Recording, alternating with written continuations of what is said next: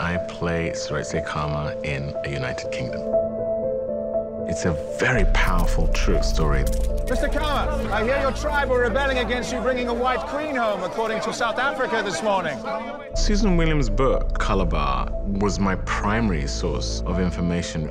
All I did was look at the picture of Seretse and Ruth on that cover and just knew I had to know more, I had to experience these people, and just knew that we had to make this film. David called me up one evening and said, I've got this script. I hadn't heard of Seretse Khama, I hadn't heard of Ruth Williams before. And for me, one of the things that hit me was the fact that it was a story of African independence. And that fascinated me because I'm the child of African parents who were raised in a colony and saw it become independent. If you choose to marry the leader of an African nation, you will be responsible for the downfall of the British Empire in Africa.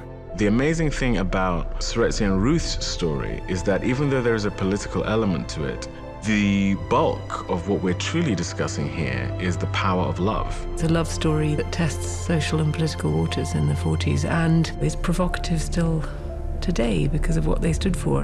Who do you think will accept you? Let him go. We've misjudged this, haven't we? And for me, Seretse was in service to his people, and the fact that he fell in love with an outsider made him possibly go even further to prove his connection with his own people. I am ready to serve you because I love my people!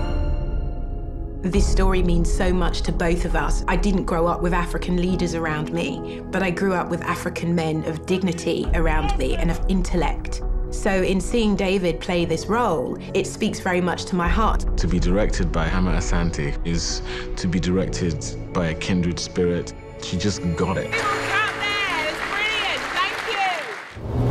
I think the reason why you should make any period drama is that oftentimes they show us how far we've come, but also how far we still have to go. I think that's really important.